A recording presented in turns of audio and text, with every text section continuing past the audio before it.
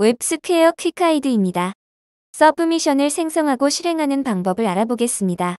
서브미션을 실행하여 원격이나 로컬의 데이터를 데이터리스트로 로딩할 수 있습니다. 먼저 데이터리스트로 로딩할 데이터를 준비해야 합니다. 데이터를 정의한 제이슨 파일을 사용하겠습니다. 이제 데이터리스트를 생성해 보겠습니다. 본 예제에서 사용할 화면 파일입니다. 데이터 컬렉션 탭을 클릭하고 아이디가 데이터리스트1인 데이터리스트를 추가하고 총 5개의 컬럼을 정해야 합니다. 이 5개의 컬럼에는 앞에서 본 제이슨 파일의 데이터를 로딩할 예정입니다. 이제 데이터리스트의 데이터를 로딩할 서브미션을 생성하겠습니다. 서브미션 탭을 클릭하여 서브미션을 추가합니다. 서브미션 아이디는 서브미션1입니다. 타겟은 앞에서 생성한 데이터리스트1을 선택합니다. URL 액션 항목은 실제 데이터의 위치로 앞에서 본 제이슨 파일의 경로를 지정해야 합니다. 브라우저에서 컨트롤 키를 누른 채로 마우스를 우클릭한 후 뷰 데이터 컬렉션 메뉴를 선택합니다. 데이터리스트1은 있지만 데이터리스트에 로딩된 데이터는 없습니다.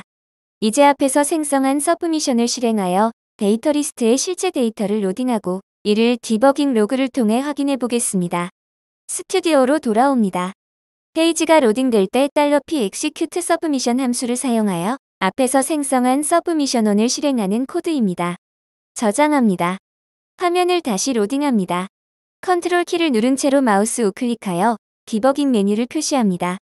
뷰 데이터 컬렉션 메뉴를 선택하면 데이터가 로딩된 것을 확인할 수 있습니다. 이제 그리드뷰와 데이터 리스트를 바인딩하여 그리드뷰 위에 로딩된 데이터를 표시해 보겠습니다. 스튜디오로 돌아와 그리드뷰를 화면 파일에 추가합니다. 앞에서 생성한 데이터 리스트1은 5개의 컬럼을 갖고 있으므로 그리드뷰 역시 5개의 컬럼을 설정하여 생성하겠습니다.